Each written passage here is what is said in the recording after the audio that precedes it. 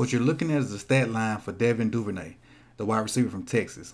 Slot receiver, new to the Ravens, finished with 106 catches for 1,386 yards, 9 TDs, 13.1 yards per catch.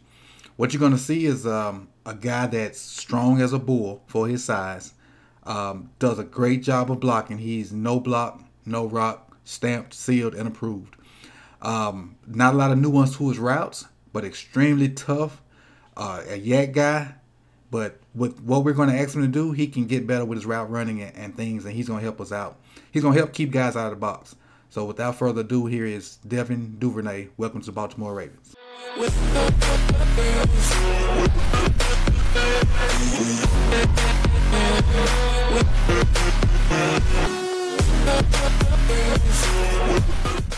This is the perfect time to give this video a thumbs up, and while you're down there, make sure you go ahead and click that subscribe button. Thanks. Today we're going to be talking about Devin Duvernay, wide receiver from Texas, one of the Ravens draft picks from this weekend. Upon first look, I watched the LSU game, which he had 12 catches for like 150. Then I also watched the Oklahoma game, which he had 8 catches for like 60-something yards. And watching those two games, I was not very impressed. All of his routes were slants, they were bubbles, they were outs, they were uncontested things that didn't show very much nuance. He had a couple of corner routes in there that were okay and had a little bit of nuance. And I was starting to feel like we had a guy that may not be as much hype. He's too hyped for the value he's going to bring to us, is what I'm trying to say. But then I turned on the TCU tape, which was, this is going to be the last game I watch. Then I'm going to move on to somebody else. Then I saw a guy that can help us. I saw a guy that can do things in his routes, that can get downfield and won't just be a quick, gadgety guy. Now, what I will say before we get into this film, his biggest asset is yak. The quick slants that he get to, he normally makes the first guy miss, and if there's nobody in the middle of the field, you're going to see what happens when the film starts. His worst attribute to me is his routes, and I think that's because he wasn't asked to do a lot of different things at Texas. So I'm not going to say he can't run routes, but it's just not a lot of variety on tape. So with that being said, he also is no block, no rock approved. If you watch video of him, you'll see when he's not the guy getting the ball, if it's a run play or if somebody else is getting a bubble or a tunnel screen, he takes his butt out there and blocks. So he's no block, no rock approved, and you'll see that stamp probably as I say it. But let's get into the tape. This is him highlighted right. Let me back up a little bit. Right there. And versatility. His very first play is just something different. You can add this with Lamar and maybe send Lamar on a route or something like that. You never know. Some kind of Philly special type stuff. In fact, we know we got a guy that can throw it when need be. Hey, that just gives the OC something more to play with. Nothing real special on this play. Just wanted to show you that he can throw the ball and can do some gadgety stuff. Because for some reason we hand the ball off and nobody decides they want to guard Lamar. Lamar can get downfield quick, especially on the linebacker or defensive end that got to try to guard, play the backside in or something. The next play, there's Devin there highlighted, and this is a lot of what I saw in the text. Well, not this one. All right, let me back it up. So I was a little bit ahead of myself. There's Devin here. Now, right now, he knows he has to get in that space. He has to fit in that space. So he does a good job of, when it's zone coverage, finding the grass, the open grass, and not running into defenders. And you'll see that on this play and another play later on. That's the space he's trying to get to, because they're running a 4-verse concept, well, 3-verse concept. And he got to work the middle of the field. He just got to get open in the middle of the field. So he gets past the linebacker and just kind of sits it down. He throttles down a little bit so the ball can get in there before the safeties. So it's a good job of just throttling down. The ball has to be there before the safeties. Quarterback let it go now. They just throttling down. No need to keep running full speed and get to them safeties quick. Right now, there's no need to be running full speed. Get to those safeties and let them either break the pass up, intercept the pass, or break you up. Throttle down, get in the open spot, ball delivered. Next play. This is Devin highlighted right there.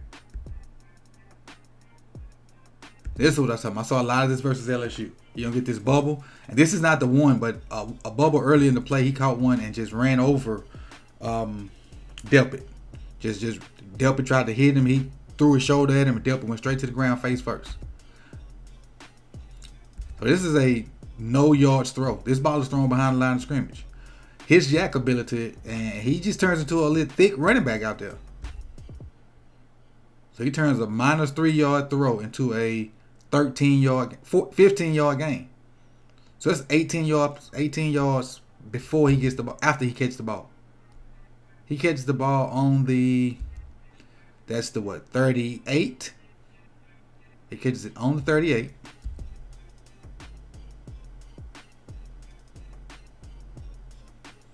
And gets to the 20. That yak is that's different. That's different. That can help. That can help keep guys out of the box. And remember, we need more guys out of here so we can run the ball. We don't need a bunch of guys up here. This right here can help us. And initially I thought this was all he could do. There's Devin pointed with the arrow right there.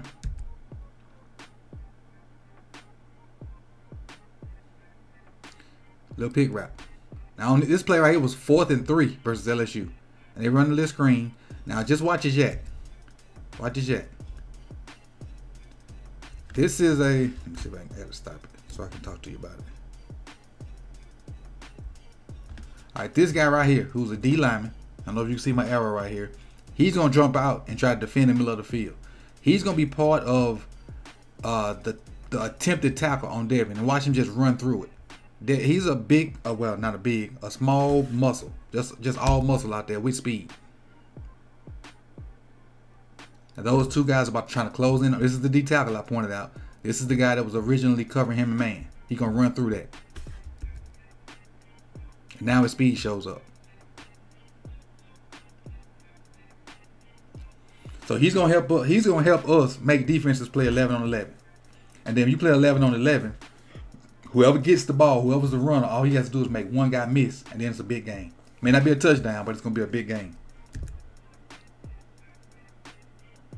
Devin highlighted here, and this is a smash route. It was an okay smash route. I would have liked him to push the defender more toward the middle of the field to make the quarterback have an easier throw. But he didn't. Quarterback happened to fit it in there, and it happened to be a tough catch for Duvernay. But had he pushed that safety toward the middle of the field, like on that track that the arrow's there, he would have had a lot more grass to get this ball in there. So now he got to fit it in a tight window. And the window is sidelines here. The ball's just being thrown. This guy's closing in. That's a tight window to get it to. So he has to make a leaping catch, toe tap, and then get it down. Had he pushed that defender more to the middle of the field, that would not have had to happen. Right now, if he start pushing him this way, that means the defender got to defend. Defender has from here to here. So he got to defend that, because you can't let playing over two. You can't let nobody get in the middle of the field. You just can't. You can't let nobody split the defenders. And so if he push him this way, that brings this safety here. Then that gives him more room to complete the pass up here in this open spot. But he does complete it. He makes a good catch. You know, drop his, and I'll talk about his drop percentage in a minute. This is him here. Oh, the same play. This is the same play. Yeah, same play. Let's go to the next one. All right, now this is where nuance finally decided to show up in his routes. I don't know if Coach went to this. They went and looked at the iPads or whatever and talked about it. But this is where this is a post route. This is where nuance finally started to show up in his routes.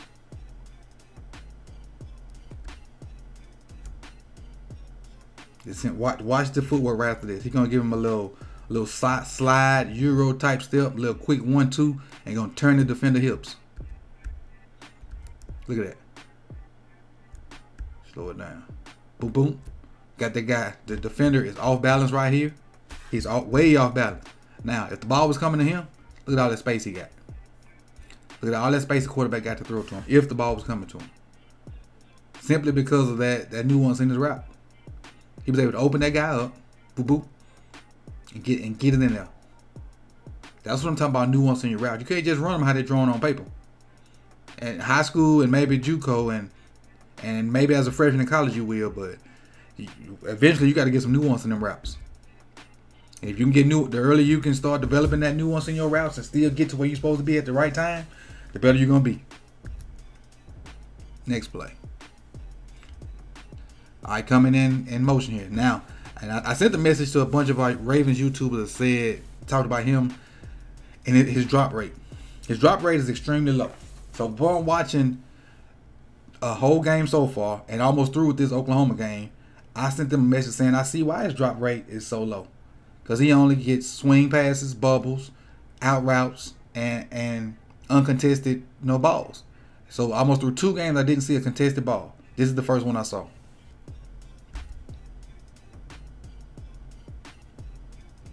All right, quarterbacks in scramble drill. And this shows his football IQ too now. Quarterbacks in scramble drill. So I gotta, whatever my original route was, is out the window. I gotta mirror the quarterback. So I had to come back down this line because that's the way the quarterback coming down the line. Guys all over him, he makes the catch. That's the first contested catch I saw. And I gave you a back view of it too. There's Devin right there. And now, speaking of route running, what I would like to see, I would like this foot to be more up under the center of his body. That way his step away from it will be larger. If this foot is if they don't step outside the framework of their body, they get a larger first step when they plant and go to a different direction. So when you stick that foot in the ground on your final step before you plant, it needs to be right up under your shoulder. That way the direction in which you're going, you got a bigger first step.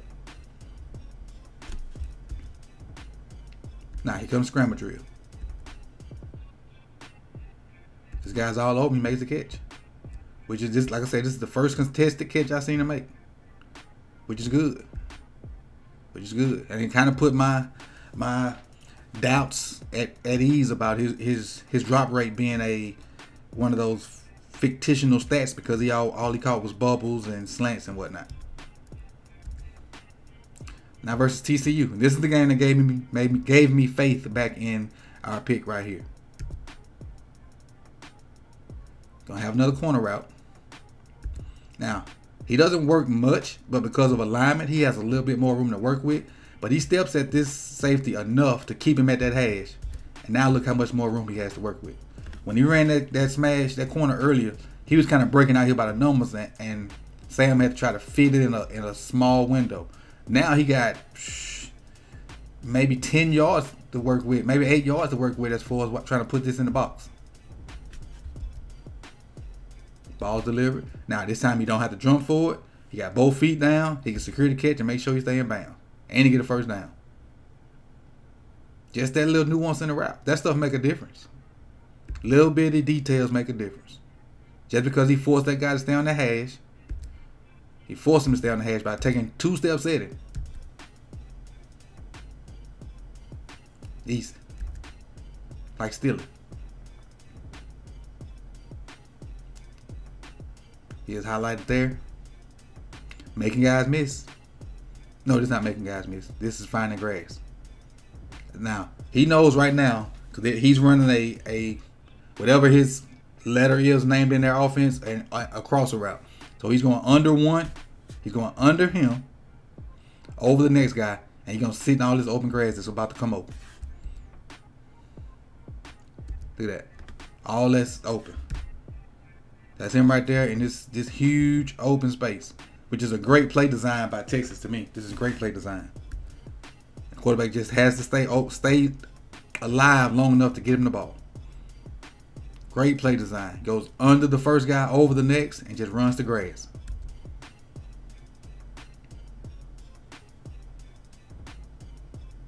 Under that guy, over the next, wide open space.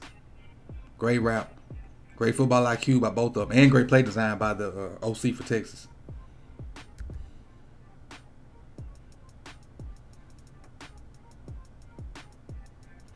Here, I think this is one of the yak plays.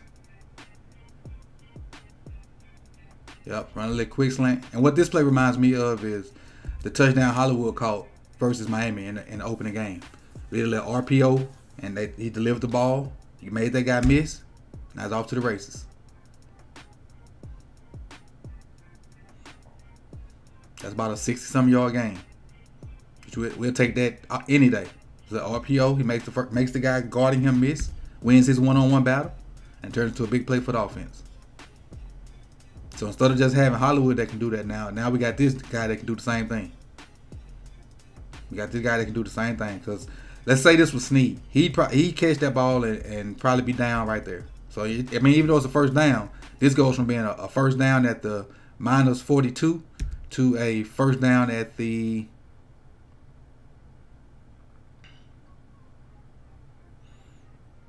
six, maybe. At the lowest, the 6. I've been asked, how can people support my channel and help it grow? And after talking to other YouTubers, Patreon.com is the answer. Any amount donated will help build the channel. My goal is to get a telestrator and help explain the ins and outs of the game even more. So go on over to patreon.com/SipToTally to support the channel. And there will also be videos for subscribers only in the future. This is Coach Evans, and again, thanks everyone for the support, and head on over to patreon.com/SipToTally. This is the last play I have. He put some nuance in this route, and I love it. I really do. That's Devin right there highlighted. They're going to try to they're going to disguise they run the blitz, but they give it away. So now he knows his man coverage. It's cover one. Cover one because this dude has the deep hash. I mean the deep middle. No, I'm sorry, not deep middle. He got deepest, the deepest. Everybody else man to man. The other 3 guys are man to man. And it's crazy because he was lined up like a 2-shell. The guy over here came. Now he has to try to sink back. Good job by Devin and the QB of Devin by winning this one-on-one matchup. The QB by not leading him to the middle of the field, kind of fading him out over the top. Let's go back to the one-on-one matchup. Fake outside, swing back inside, now stays right on his stem. He does not fade back to the middle of the field because he knows this guy here. He stays straight up the field. The QB kind of throws it over that outside shoulder, which helps him out. Had he threw it to the middle of the field, been a pass breakup, or even an interception, quarterback does a good job of helping him out. He does a good job of winning his individual matchup versus man. And he just did some extra with his route. Didn't just run straight up the field. Didn't let the dude put his hands on him. Gave him an outside move. Stuck it back inside. Because he bit to try to take the outside away for some strange reason. I don't know why. And then he's lost. He sticks it straight in the middle of the field, which is good. Good throw, good delivery, good route, good football IQ, good finish of the route. Touchdown. And you'll see difference. Like if you go watch his highlights, you see him making a diving catch versus somebody. But I just can't do straight highlights. I got to go in and see the nuance, the physicality, the football IQ from full games. And so initially I was bummed about the pick. And then when I saw like his speed and whatnot and watched his highlights, I was hype about the pick. But then when I started doing film on him, when I watched LSU first, then I watched Oklahoma, I was iffy about it. But the stuff that he showed me in the TCU game shows me that he got what it takes. He got what it takes to fit what we're going to do because he don't have to be the man. If he had to be the man, it'd be different. But he don't. He's a complementary piece to what I think is a potent offense, and he's going to help get guys out of the box. When guys are out of the box, we're going to be able to run the ball. So thank you, Devin Duvernay, thank you, EDC, for seeing that vision before I did, picking Devin Duvernay. And he's going to be a good help to our offense. And so this is our, what round pick was this? I don't remember. Anyway, it was a day 2 or 3 pick, but a good pickup because I didn't think he'd still be there as late as we got him. And so now it's on to Prochet. Prochet is coming up next. And this is Coach Evans with Sip to Tally Films. Thank you for coming. See you later.